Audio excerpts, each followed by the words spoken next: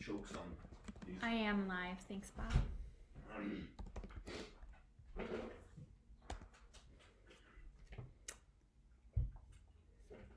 All right. Let me see if I can expand this. Hello. Making sure that everything is working.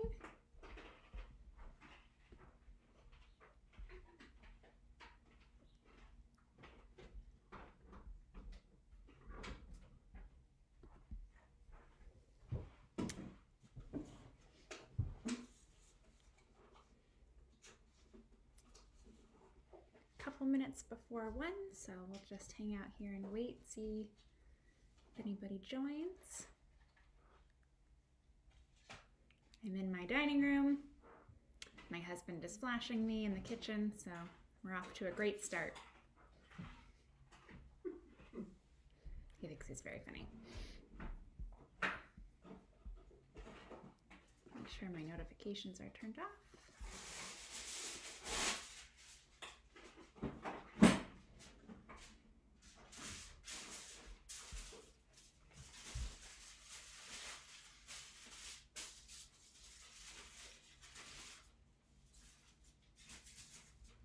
Almost 1 o'clock, and that's when we will begin.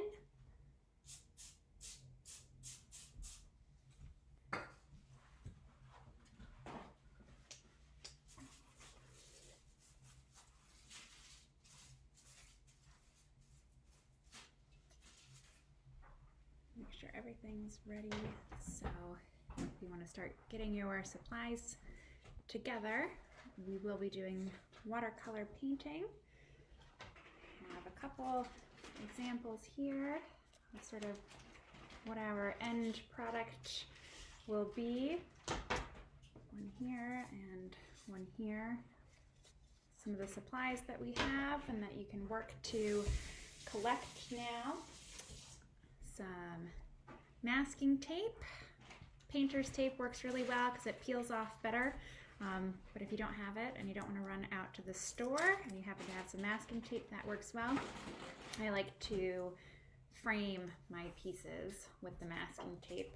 I'll give an example of what that border looks like. Just gives it a little bit more of a finished look.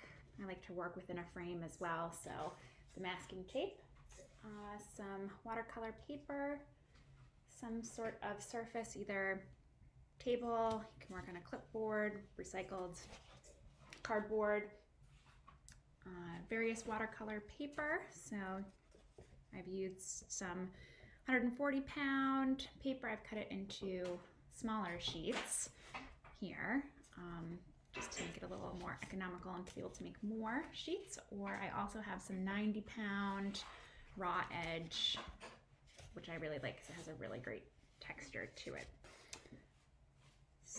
Obviously, watercolors, which require some water and some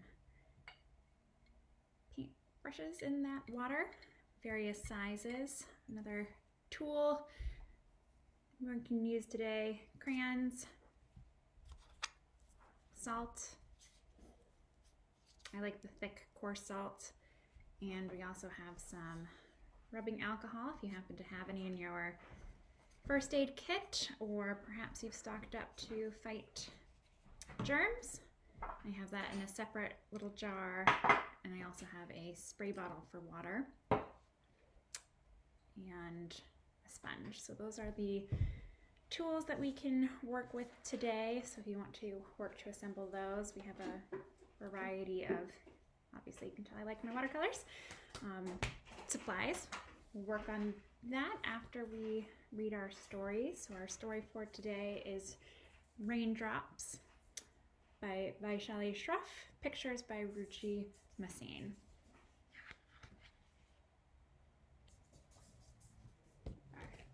Raindrops. It was pouring rain. Move a little closer so you can see better. These wonderful, beautiful pictures. Anju stood looking outside her window. There was water everywhere. Black clouds crowded the sky. Colorful umbrellas dotted the street. Long needles of rain fell to the ground. Cars splashed water as they went by.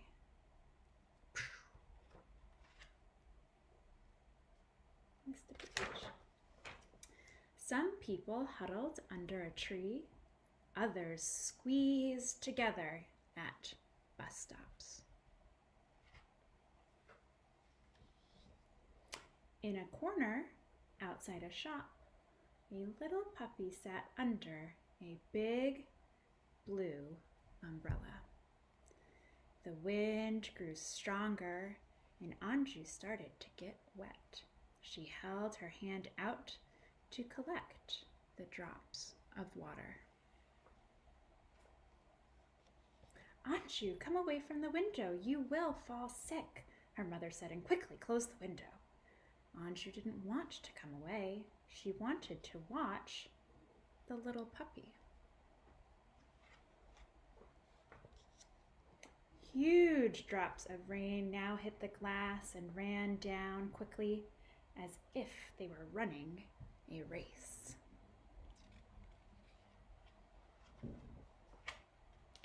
As the rain slowed, the drops of water looked like tiny pebbles, rolling, stopping, dropping. They made many patterns on the window. What kind of patterns do you see? First, a bird. Then a cow. Now it was a tree.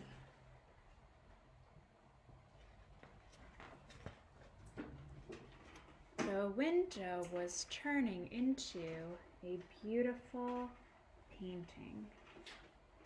Take a look at what kinds of things you see there. There's that tree on this side. Bird or the duck. What do you think this one is here? Cat. Let's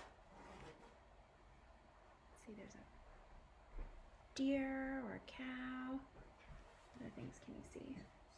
I see a lightning bolt. I see a horse. I see a camel.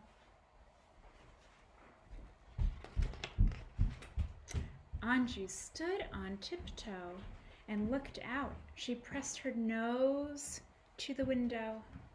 Where was the puppy?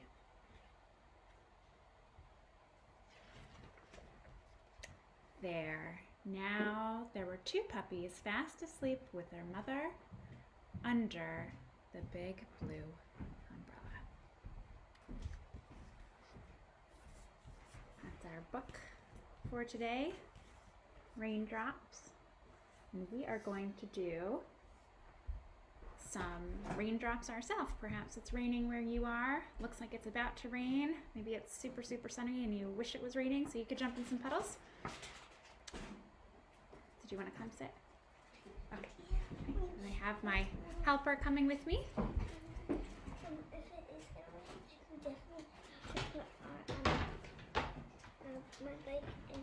And if it's definitely going to rain, then we need to put our bikes in the garage.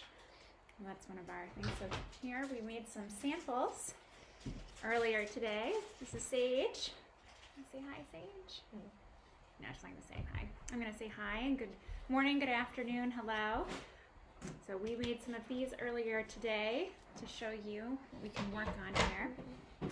So if you want to set up your supplies, if you haven't done that already, we're working with watercolor paper using some masking tape from a cardboard box. You can tape that right on, or you can use a clipboard, or if you have an easel or you just want to tape onto your desk or your table, those are options. Go through some of the supplies that we have again. We have our watercolor paints. I'll tip this down so you can kind of see where we're working here. Sort of see our faces. You can see her face, that's good. We have some absorbent cloth, which is really great for cleaning your brush or for dabbing to soak up some of our water. That's great. We have obviously water for our watercolors, brushes. We have some salts, which we can use as well.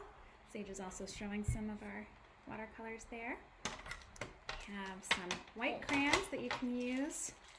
They don't really work, right, Mama? They work sometimes, right? Yes. You have to press what?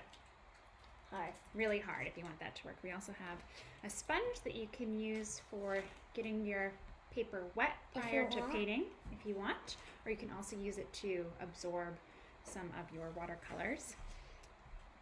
We also have some rubbing alcohol. We have a spray bottle filled with water and a little glass jar with our rubbing alcohol on it. So we're going to do some painting. So Saige, what is the first thing that we need to do? Get it wet. Okay, I'm gonna get that wet. Use our jar there of water. I'm gonna give this one over to Saige. I'll show you. Here's another board. One of the tricks that I like to do when I'm taping the paper on is to leave a little bit of the tape folded over. That way when you peel it up, it makes it a lot easier to peel. So when you take that, you can just fold the end down and sort of leave a tab. It's one of my tricks. So you tape those on. Saige is working on getting her piece of paper wet with her sponge. You can use a dry piece of watercolor paper. You can use a wet piece of watercolor paper. Either works, depends on the look that you're going for. She's clipping it onto her clipboard. My board, I could have done it. Oops, that's a clipboard, I don't think. There we go. I'll take that, sure. Thank you. So, taping to make the frame gives your finished piece a really nice polished look on the edge, and I also like to work within the frame and to try to fill the entire space, which is a really fun thing to do as well, right? So, what's the next thing that we need to do, Saige? Get a paintbrush. Get a paintbrush. Oh. I'm going to choose, this is my paintbrush. I'm going to choose this as my paintbrush. That's the one she's going to use for her paintbrush. And I'm going to use this palette as well. I'm going to use this palette. I'm going to wake up my paint. Me too. Wake up. Wake up. Get a Wake little bit of water, stir it around, and start painting. I'm going to use a little bit more water, a little bit less water in some spots. So you can see how you can look at where you put the paint into the wet spot, how it moves. This is really, really coarse paper, really thick, so it also is showing a lot of texture. You can leave a little bit of that white space, or you can make your paint even more wet. Or you can just start using it again if you want. Or you can start using it again. Sorry, I'm reaching across here. Get to see a lot of my arm. We're just going to fill the page with our color. Saige has chosen to use yellow, but the yellow the first time turned out kind of like green, right, Mama? Yep, so she has sort of a greenish color, And now yellowish I got color. yellow. I'm going to use a little bit of this blue too. It's not really light. No. And here we go. So we're going to try a couple of our different materials and techniques to see which result we like best. So now I have my paper entirely covered in one coat. Now I'm going to take my water and put some really big splotches. You can see the paint is running down, sort of like the water that was dripping and running down the window. So I'm going to do that a couple times and a couple different spots. I'll put some here. I'm going to let it drip and run down. I'm going to do another spot right here. I'm going to move this here so I don't have to keep reaching across. And I also have my own water. Saige also has her own water. So we're going to try one of the techniques with the rubbing alcohol.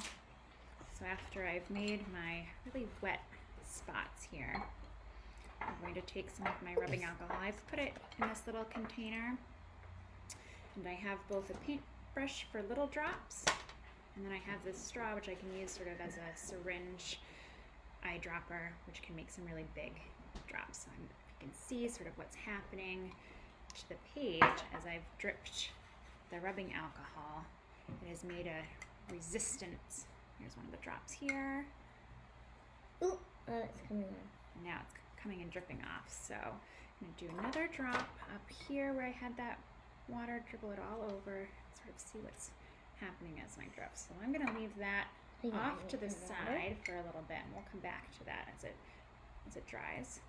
You can see some of the resistance from the rubbing alcohol and the white space that it's made and the patterns that it's made. What do you think that looks like here, Saige? This one here. Kind of looks like a jellyfish, maybe. Saige is also going to add some rubbing alcohol to hers. I'm going to put it here so everyone can see that. Well, here are the colors that Saige has chosen to use, and she's going to use some of the rubbing alcohol as well. She drip, drip, drip, drip, drips. And you see what's happening as it's dripping? What's happening where the spots with the rubbing alcohol are dripping? What's happening to the color? It's washing away. They're washing away. So that's the rubbing alcohol. So we'll get another couple setups so we can see what other things happen with some of our materials here. So I'm going to get another piece. I have a couple. So we're going to do the salt. You want to do it together, or do you want to do your own? I'm going to do my own. Okay, so we're going to do our own. We'll set this off to the side to let that dry. We have a couple more pieces of watercolor paper on the board. So I'm going to use this piece. Saige is going to use that type. I'm going to get another one here. We're going to now use the salt to see what happens when we use salt with the watercolor. So, let's see, what color do you think I should use on this one, Saige? Red. All right, we're going to do a red painting this time and see what happens with our salt. Wake that paint up. Swirl, swirl, swirl, swirl, swirl. The one before the white is pink. Yes. We have red and we have pink, so this is a little bit of that blue still. There's our painting.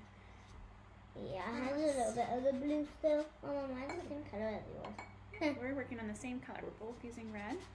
Any colors that you want. We use blue first for the rain. And we're doing nice thick strokes. You can see in that really, really thick, rough paper what happens to the paint. Then the next one, I want that paintbrush. Okay, we're going to switch up paintbrushes on our next painting. Yep. So the next one's also going to be with salt. Right, the next one's also going to be with salt? Okay. Do just some of that water there. You don't need to do it with salt, right, Mama? You don't. You don't need to do it with salt. You can do it with whatever you want. But salt is one technique to see what happens when you use salt. Whatever you want, or you can just do it plain. Yep. Painting just plain. I really like stripes when I'm painting. Find it very creative. Creative, yes, that's the word I was looking for. Creative. Painting stripes. Now my entire frame has been filled, and so now I want to see what happens. Oh, you're using blue water. When I add some salt to my, could you please pass me the salt? So this is a very coarse salt. Really tricky to open. Really tricky to open. So I'm going to pour a little bit of that on there. Sprinkle, sprinkle. And I'm going to show, when we poured the salt, you can see the salt is sucking up from the paint. So I'm going to do a little bit in that. Oops, that was not quite a little bit, was it? Maybe we should use the sprinkle side instead of the pour side. Either way, fun to experiment. We'll do a little light dusting, and we'll see kind of what happens. Once it dries? Once it dries. Oh, Mama, I remember when we did the painting on the other paper with the person. Yes. And the salt. Yep, with the person as well. So that's another technique that we can use with our watercolor with a little bit of salt. I'm just going to set that down. You want to switcheroo? Switcheroo our brushes. We're talking about stripes. Here's another example of just using stripes and watercolor, and the way that you can also use a little bit of white space on that, which is fun. I'm going to switch over to this paper here. Take that down again. Saige is doing some pouring of the salt. Ooh, that's right. Make my frame, take that at the top. Spread mine around. Saige is spreading hers around. I don't know if you can see that. She's spreading it around. I'll move that a little bit that way so you can see. She's spreading her salt around. That's one way to do it. Because I used the pour side. Because she used the pouring side of the salt. Here we have our paper. We're taping that down. She's showing. All right, here we go. Would you like a teeny tiny piece as well? I can get you a teeny tiny piece. Here you go. You can use a clipboard if you'd like there. You can tape it down to the table if you'd like, or no tape at all. Hold my ends of my tape, that way when I'm ready to peel it up, it's an easy peeling job. I do not do that. That's fine. It's one technique, you don't have to. I find that it's easier when you're removing it to make it a little. Just putting the tape under her bum. That's another place to store it if you'd like. If you're in a chair, if you're not, or if you're standing, it's kind of tricky. Yep. So we're going to use for this one the crayon to make a crayon resist, white crayon on the white paper. We'll see what should I put on. Should I use draw with the crayon? A heart. A heart. So I'm going to make a heart with my crayon. I'm going to press really hard because we realized if you press lightly it doesn't work as well. So can you see my heart? Nope. Let's see, I might write Saige on that too. Saige. So there I am using my crayon. So now we're going to try that. You love me, right? I do. I love you very much. So here I am waking up my paint in my circles. Let's see what happens. So I said, oh yeah, I want to use yours. What happens when we paint over with the white crayon? There's our crayon resist. You can see I made it really, really wet, so it's running kind of like the rain on the window. That's another technique that we can do with our watercolors. And a white crayon, you can also use a crayon. We can also use a blue crayon. You could also use a blue crayon if you wanted to try it with then that. you'll maybe see it. And I'm just going to show sort of what happens when we take off our tape. Now the nice clean line that it leaves. And it's a really easy way to also display your artwork if you just want to frame it or hang it up. It already is framed. So I'm going to take that one and set that one aside. But there we are. My heart. Saige. My heart is framed. So now we'll do one with the technique of using the sponge to soak up our paint. So I'm going to flip that over to another side, and then Saige is done with the masking tape. Well, actually, I'll do one without the masking tape on this. So I'm going to wake up my paint. And I'm going to fill my paper with color. Here we are. See some wet paint, some dry paint.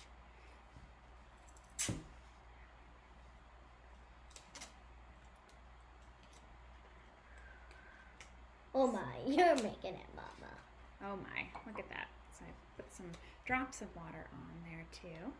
And then with my sponge I can soak up. It's a lot easier when it's taped down too, because then it doesn't bow like that. With my sponge, I can soak up some of the paint as another technique if you wanted to make shapes, and then have the paint run down on your window And that's another way. And actually, I think I might take a little bit of this rubbing alcohol in this too, and just add that to give us a little bit of a extra resistance on that to make some shapes. Yep, you're going to use that paper with your sponge. She's getting it really wet first, and that's another way that we can use that rubbing alcohol, the sponge, and leave that to drip for a little while, and then let it dry. You're dripping it into my color. Oh, I was dripping it into her color. Whoops. It's okay. It's okay. There's not even any more color. So I'm going to go back to the first one that we did here. Just sort of see how it's drying. There. Looking pretty good. Any shapes that you see now, Saige? No. I'm still seeing that jellyfish up there on the top. Yeah. Maybe it's a jellyfish in the ocean. Swimming away. Yes, Saige? Oh, and here's another one. Excuse my reach. And this, I made it with the squirting alcohol. Yeah, that's one where we did with a big drop of the rubbing alcohol on the watercolor paper, so you can see what a big shot that right out, didn't you? Yep, I shot that right out like a firebolt. Yep, that was a good one. Saige is using a very, very wet piece of paper. Oh yeah. With some green, just looking really, really good there. I'm going to take this, I'm just going to reach behind you and show them how yours is drying over here. Here's the one that Saige had made with the little drops of rubbing alcohol on the page. Which way did it go? This way? Yes. This way? Yeah. One sideways. That's fine, right? But that's a really fun technique there. Put that back over There's there. an ocean and yellow sand. An ocean and yellow sand. And baby Here you can jellyfish. see our and baby salt jellyfish. and baby jellyfish. jellyfish. You can see our salt here, how it's absorbing. You can leave that until it That was mine. is Where's mine? Oh yeah, here's mine. until it's totally dry, and then you can brush the salt off. But when it's still wet, it's not ready to be brushed off. So, and then there's Saige's with the salt. So thanks for joining us today. Saige is going to finish this painting here. I'm going to tilt it up so you can see what we're going to use on the techniques with that one. I'm going to do the rubbing alcohol. Yep, so you push it in, put your finger at the top, let it all hang in there. Oh, here, you want me to help you with that, or you got it? Yeah, put your finger on really, keep your finger on tight. It's a little bit tricky. Having an eyedropper would work much, much better. But you can still dribble. Maybe you want to use the paintbrush to dribble spots on it as well. You can also use your paintbrush to paint on it. Actually, I'll do that one as another technique, and I'll show that one too, how you can paint with the rubbing alcohol, because we haven't done that yet. I am too bad. I'm doing it. See, Mama? I'm going to paint mine, tape mine down. Paint mine down. Paint mine down. I'm going to paint mine down after I tape mine down. Here we are. So my favorite things to do with watercolors is to make my frame. My nice straight lines. I'm going to show her. I'm going to show them this. Leave my tab up. Just leave these peeled up because it's a small one, so I'll be taking it off pretty quickly. So if you want to use the rubbing alcohol to paint with, what does that look like? Yes, Saige. I used too much water. It went in. Oh, sometimes we use too much water, and that's okay. Yeah. And so here's our... I made this green one. There's that green one. I like that green one with the drops of the rubbing alcohol. And I also painted a little alcohol. And you also painted with a little bit of the rubbing alcohol. So another piece if you'd like.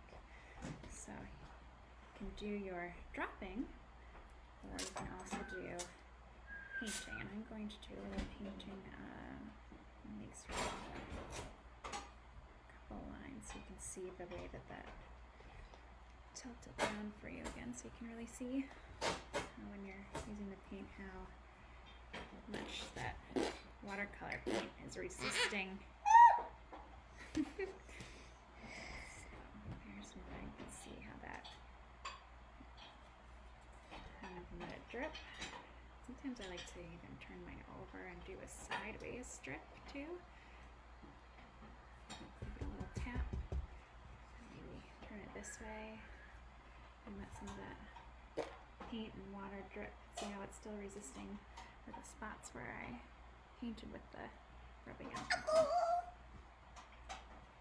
I'm going to let that sit, and I might come back to it and think up some things that I see or shapes that I see in the window. So we're going to do a few more of these, doing different techniques, and here you can see some stripes behind if you want to do some stripes. Right here. Yep, right there. Up above me. Yeah. Right up above her. So thanks for joining us today. Hope that you enjoyed the story and learning about a couple different watercolor techniques, and I hope that you can share with us some of your rainy windows that you've painted. Until next time.